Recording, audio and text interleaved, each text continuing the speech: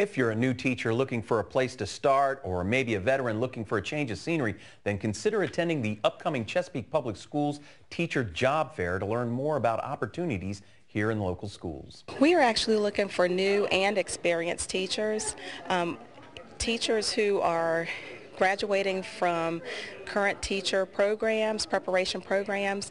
We're looking for those teachers as well as teachers who have experience in the classroom within our area and again across the state of Virginia. Our 47 schools are broken into 28 elementary schools, 10 middle schools, and 7 high schools. And we are looking for candidates at all levels of education. We're looking for the core content areas, English, math, science, social studies.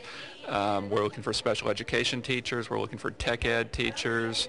We're looking for qualified teachers in all of those areas. And we are going to be willing to interview teachers who do not finish their program until May or June. Those who will be finishing a program this year, that's okay, and we're looking at experienced teachers as well.